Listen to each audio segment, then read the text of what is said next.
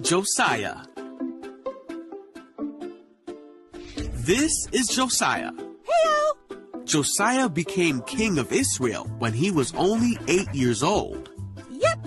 Now the country of Israel had a very long line of kings who did many bad things, including Josiah's father and grandfather. These kings did not follow after God, and they ignored his commandments and his law. But when Josiah became king, he did what God wanted him to, and followed the example of King David. Yeah! 18 years after Josiah became king, he sent one of his court secretary, Shaphan, to God's temple. Thank you.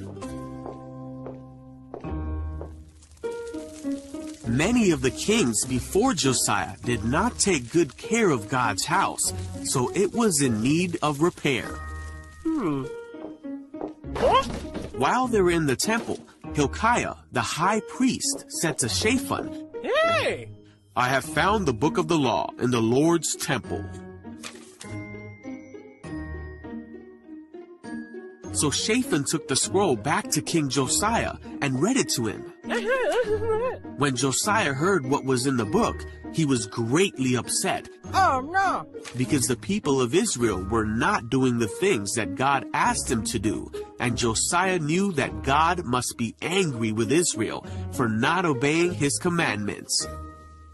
Josiah gathered together all the people of Israel to the temple and read the entire book of the covenant to them.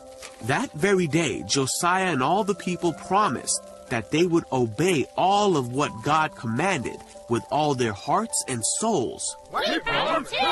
Josiah went on to help Israel become a people fully committed to God. He tore down all the other temples and the idols that they had set up. He got rid of all the people who were doing bad things all throughout Israel. And he did all that was commanded in God's book. Never before had there been a king like Josiah who turned to the Lord with all his heart and soul and strength, obeying all the laws of Moses. And there has never been a king like him since.